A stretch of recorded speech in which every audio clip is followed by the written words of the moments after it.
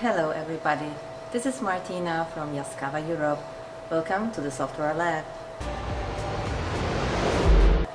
Today I will be showing you how to connect to a robot controller via LAN cable or high-speed Ethernet. All what you need is to have a minimum a controller of YRC1000 with activated function of high-speed Ethernet. In Europe, this function is in the standard settings of the robot controller. However, if you are not sure or you don't have this function activated, please contact your local Yaskawa representative. Then you will need one LAN cable, as I have here, and you will need a laptop to check for your connection. Okay, so first you will have to plug in your LAN cable inside the robot controller. You can do it in the following way. Open the main door of the controller and you will find the LAN ports located on the upper left side. You are searching for anything which is marked LAN 2 or LAN 3. So I will use LAN 3 connection. I just plug in my cable in, I put it through the opening that is available in the robot controller. I will plug my cable now to a laptop. First of all, you will need to set up the IP address of the robot controller. This you can do in the maintenance mode. I will show you how to run a robot in the maintenance mode. Get the pendant and hold the main menu button. It is this one located up here.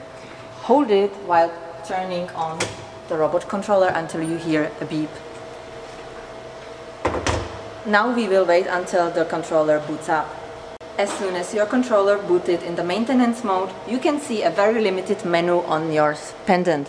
So you go under the System, Setup, and down here to the Option function, you are searching for anything called like LAN interface settings. So enter here and search for your ports. So here is LAN 2 and my LAN 3. So you have to use the manual settings and then here enter the requested IP address. So mine is 192.168.0.1. Confirm it, and then don't forget to press enter button, modify yes, and after the beep, the data is saved. So now you can go back and reboot your controller in standard mode.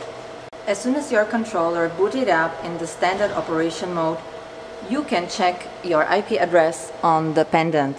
So go to System Info and search for anything called Network Service.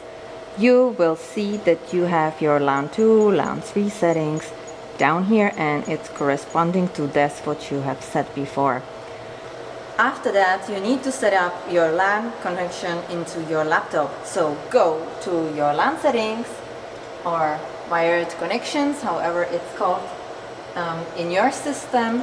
Go to the setup and set up the IP address of your computer.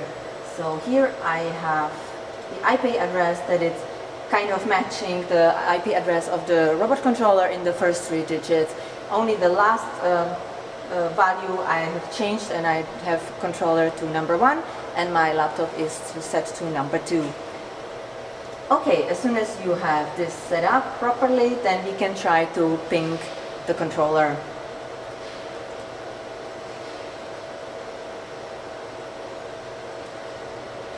And you see that the ping is successful. I am getting some data through. You can actually try very same thing on the robot controller side. You can do this again by the pendant menu. You go to System Info, Network Utility.